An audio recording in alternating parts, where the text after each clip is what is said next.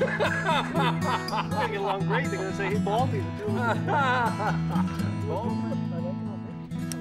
town, like this is like corner gas. Hello and welcome to the New Fly Fisher. I'm your host, Phil Rowley.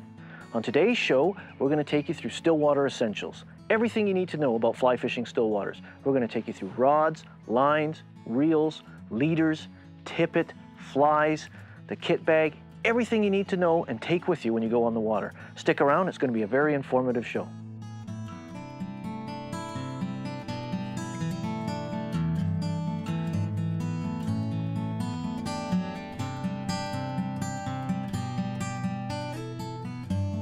Let him go back to live another day. Oh, baby, look at that fish.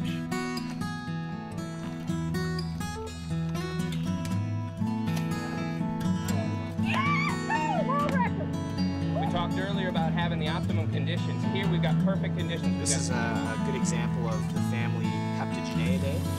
This is why you need a lot of backing.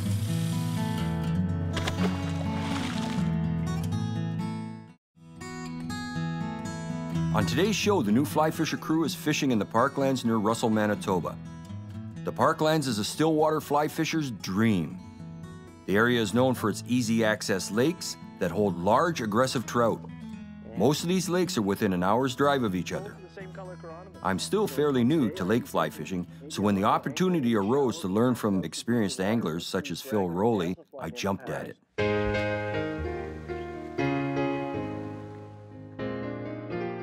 When we're fishing the long leader, floating line technique or the naked technique, there's 4 variables the angler needs to balance, and that's sort of the challenge of this method that perhaps intimidates anglers. The first is leader length. Leaders need to be 25% longer than the water is deep. We're using 24 inches of butt section, 9 to 12 feet a leader, and then adding tippet to complete the entire leader length. So for example, if I'm fishing 15 feet of water, I'm going to need about 19 to 20 feet a leader to get down because the leader sinks in an arch like this. It doesn't sink straight off the end of the fly line. So we need to compensate for that with our leader construction. The next variable is pattern weight. We have to have patterns that can sink through the water column and get down to that feeding zone that trout most often prey upon food items, and that's 1 to 2 feet off the bottom in most instances. So we're going to be taking advantage of split shot for unweighted patterns, weighting patterns with lead substitutes or tungsten, or taking advantage of the many beadhead options we have at our disposal today. The next variable after that is retrieve speed. Most of the food items in still waters do not move fast, so we need to use slow-paced retrieves. If we get our retrieve going too fast with this method, we'll actually pull the fly up out of the zone we're trying to cover. And the last variable is patience, and this is the hardest one for most anglers, is making that cast and letting the fly sink. Again, the naked technique, just when you think of still waters, don't just think it's a sinking line game. Your floating line that you brought from your rivers and streams or you first learned to cast with is an invaluable stillwater presentation tool. Whether you're fishing it naked like this with the long leader or whether you're using it in conjunction with an indicator. It's a great way to take trout in still waters and other species as well. I use this naked technique to catch walleye using woolly buggers and clousers. Deadly method to take trout and other species. When using a leech pattern, one way to give the fly more action in the water is to use a non-slip loop knot. Watch as Phil demonstrates how to tie the knot using a rope. What I'm going to show you now is my favorite knot for tying the fly on whenever I'm fly fishing still waters, the non-slip loop knot. To begin, I'm just using a piece of rope here so you can see. I'm just going to tie an overhand loop. When you're tying, it's about 2 to 3 inches above the end of your tippet. Take your fly, in this case my thermometer, slide the tag end through the eye of the fly, take the tag end of the leader through the overhand loop and draw both the loop and tag end to pull it close to the fly. There's the size of your loop right there. The loop size can also be adjusted when the knot is tightened and by pulling on the main line here. I'm going to come up and grasp both my fly and the overhand loop, and just like a traditional clinch knot, I'm going to go around 4 to 6 times, then back through my overhand loop, moisten with saliva, and the knot is drawn tight. And you can see when a fish strikes, once you trim this off, of course, when a fish strikes, the loop will not slam shut like a Duncan loop, stays open, and you can see the undulation. Any kind of fly we use, whether it be it chironomid, leech, damsel, minnow pattern, this fly has the ability to move throughout the water. It's a great knot, very, very strong. That little added action can be just the difference some days. Give it a try. Now I understand the feel you're talking about, Phil. It was just a stop, and I see that you've managed to snag one yourself there. Yeah, it's pretty active in here. Okay, get it off my fin here. Get it up in the reel as quick as I can without forgetting I have a fish on. As Phil likes to point out, you gotta remember you got a fish on, so keep the tension on. And this is bulldogging, so I'm assuming it's a brown. It might be a rainbow, but I'm assuming it's a brown. Rainbows like to come up and jump. The browns, they bulldog like this. Well, and it's ash, so give me a good fight. Oh, it's taking some line. All right. Now, I don't want to put too much pressure on them, as I only have a light tippet. And they're very, very strong fish. Well, now I'm getting a flash of them, and I think I do have a brown. Now, actually, I'll get Phil. Go ahead, Phil. Get him for me. Thank you very much, sir. Sorry about that. Yeah, that's okay. Put the anchor down for you here so we're not drifting away. I'll let you do the honors, sir. Yeah, took the chironomid. That's a beautiful little brown there. Yeah, I've got no complaints about that one. And another fine Parkland brown. Whoops, whoop. Not exactly a classic release, but it's a fine Parkland brown. This area is incredible.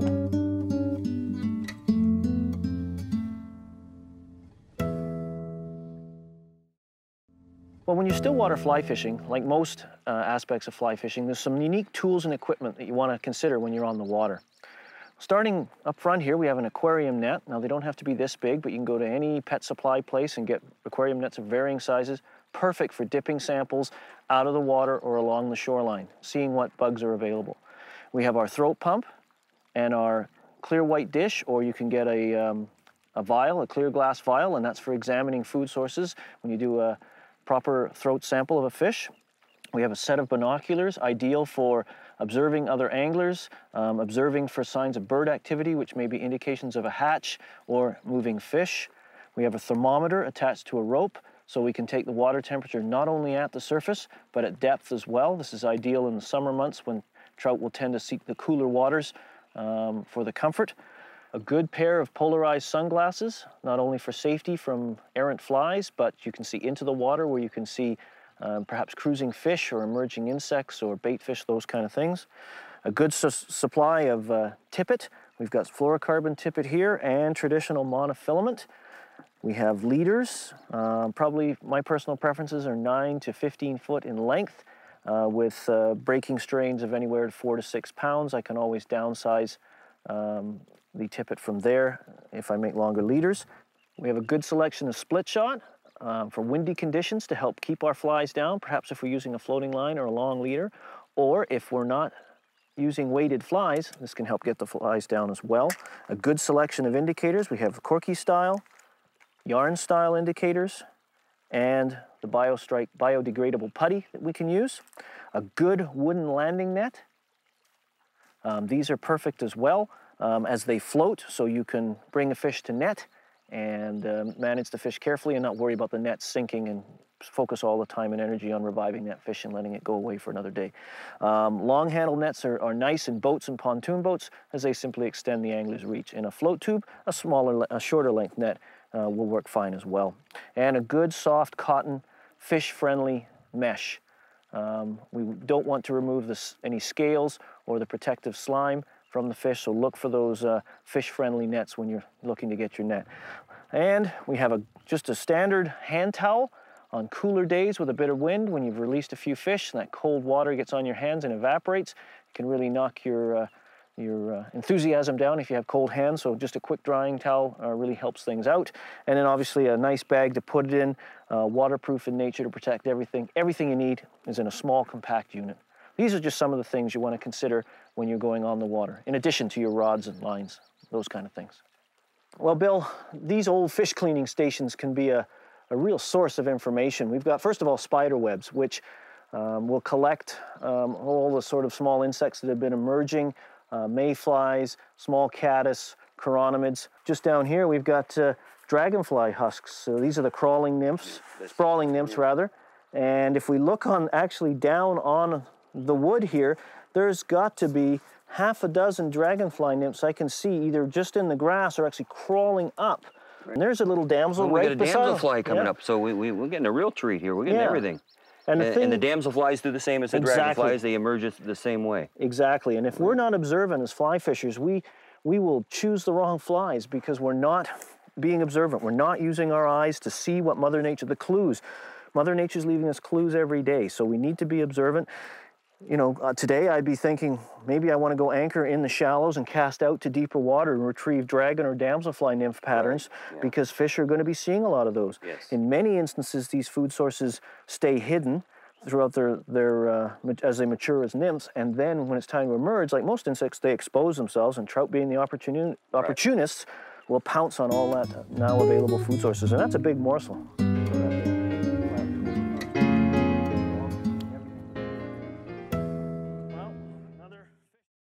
Another fish to the chironomid here. It's been a great evening, and this one I think is a brown because unlike the other ones, this is just bulldogging down deep. Rainbows come up on the surface and are really quite aerobatic in their attempts to flee. I'm gonna get a nice backlash going here. So we'll just reel that back up. I don't want to get that in trouble later on if the fish makes another run. Oh yeah, looks like a good brown. Very nice brown. Yeah, it's taking the bottom dropper. That must be the one where it's getting, I think it's a brown. Not sure, it's big. Oh yeah, it's a big brown. What a beautiful fish. Look at the spots on that. Not very long, but wide down the side and up the back. And again, that perfect hook set right in the beak. Right in top dead center, we call it. Look at that. That is a beautiful parkland brown.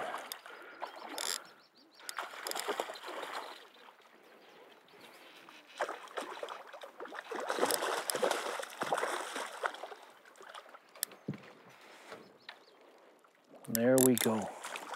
What a magnificent fish. These are pretty special. You don't get these in every province or state, so these browns are a real treat to get on the fly in still waters. Whoa, gave me a little shower there. What I'm doing is trying to get the fly out of him. He's rolling around, so I want to get this fly out as fast as I can so he doesn't entangle himself or accidentally stab me in the process. And again, this is why you work on getting the flies out of the net, because with 2 fly rigs, or some provinces or jurisdictions, 3 fly rigs, you can get yourself into trouble. So this, I'll show you, is just a absolutely stunning stillwater brown. Back up. Okay, well, for most of my stillwater situations, I prefer rods between 5 and 7 weight. Probably a 5 weight is my all-around favorite. I just like the action of those rods. I like soft to moderate action rods. I like to fish floating lines and long leaders. Those softer action rods are a bit more sensitive to the strike, a little more forgiving, facilitate casting more open loops with longer leaders, and a bit more sensitive as far as feeling many of the subtle takes we face when still waters. When it comes to lines, there's many choices out there. I would start with a floating line, and then from there, an intermediate or the clear intermediates. Those 3 lines would probably suit you just fine, and then you can add in more specialty lines like a fast sinking line, such as a type 4 or 5 for fishing buoyant patterns, for example, along the bottom or into the deeper reaches, clear tip lines, a lot of things that way. But remember, as fly fishers, we're on still waters, we're suited best for fishing water 20 feet deep or less. That's where photosynthesis takes place, the weed growth. So that's where trout are going to go in and forage, and we have the best opportunity to match them with our tackle. We have all our presentation options available to us in both flies and fly line choices. Oh, no, he's still there. I thought he'd thrown it. Again, this is on the naked technique, double chironomid, the black and red. Gave him, if one is good, two is better. And again, this take was very soft. It just felt like a slight weight on the line, a weedy sensation is probably the best thing I can describe. And I just instinctively raised the rod. Again, that low rod position, all I have to do is raise the rod to about 10, 11 o'clock. If the fish is there, he'll react, and this one did. He's just doing the typical tiger bulldog here. And again, you see how that soft to moderate action rod really absorbs those head shakes. Well, this is a big tiger. And there's that nice chironomid hook set right in the top part of the jaw. And that is a nice big tiger trout.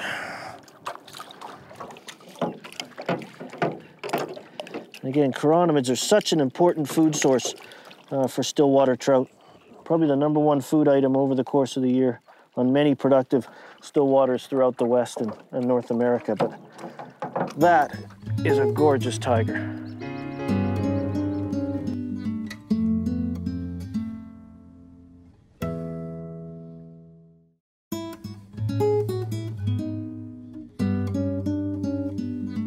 Phil, let's talk a little bit about flies. Now, I know there's 3 basic flies that you should have for stillwater, which are scuds, chironomids, and leeches. Could you tell us a little bit more about them, what we need to look for in these flies? Certainly, Bill.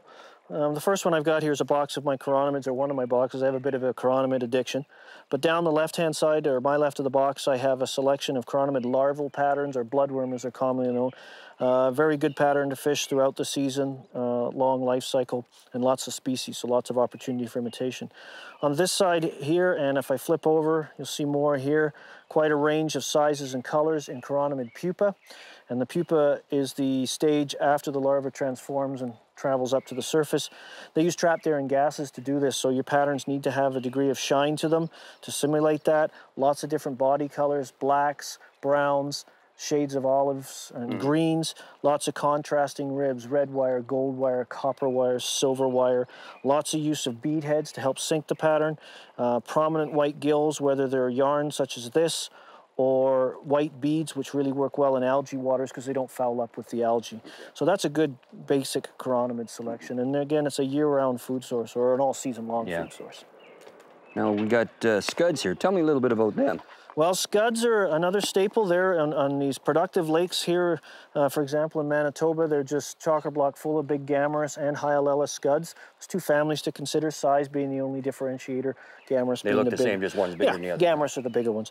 And again, simple patterns, dubbed bodies, shellbacks on them of raffia, midge flex, pearl mylar, those kind of materials, bead heads on the front to help them get down a little bit in choppy water and give a little flash and sparkle, and just a range of colors, predominantly greens, shades of olive green. They match the bottom vegetation, so your fly pattern selection should match those. So a good selection of scuds, probably from a number 10 down through 16, and a number 12 would be a good average scud pattern to work. Here's the leeches. Yeah, the next box here we have the leech boxes, the big bushy ones, and I've also got some forage fish in here as well, which is another important food source in the Parkland region. But you can see an awful lot of marabou and rabbit used in here. That really moves in the water. Yeah, it just comes to life, and we need that because the leech has that undulating motion, and we need to imitate that. And we use lots of different colors, blacks, clarets, browns, olives, darker colors. You got to consider leeches are active in low light conditions, so patterns that push water give a good acoustic footprint will be good too. Trout can hone in on them with their lateral line. We've got a few minnow patterns up at the top here as well. We need to have those. In these lakes we have fathead minnows, sticklebacks, so whatever lakes you're fishing, there's so many minnow patterns and baitfish patterns out nowadays. You just got to change its colors to match ones in your local waters. So that's a good starting point for the flies you want to carry. And then there's others, there's damselflies and dragonflies. And every lake, like every river and stream, has different different invertebrate populations. And some lakes have better caddis than others. And then we have damsel and dragon populations. So you're always... That's through experimentation you find out if that's happening. Yeah, you'll build up a collection of flies in pretty short order.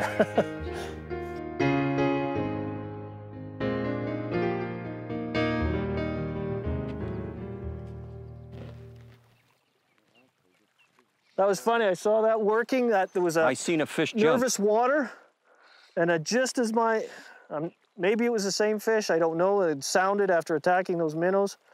Now I got to watch here because I may have anchor issues. Oh no, he's out.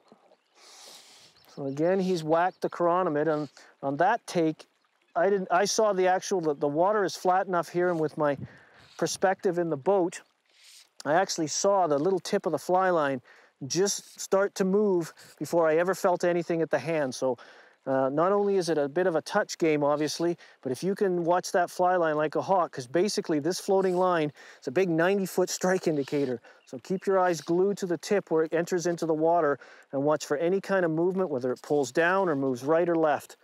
This is a rainbow. It's full of, these parkland rainbows are certainly full of energy, and this one is no different.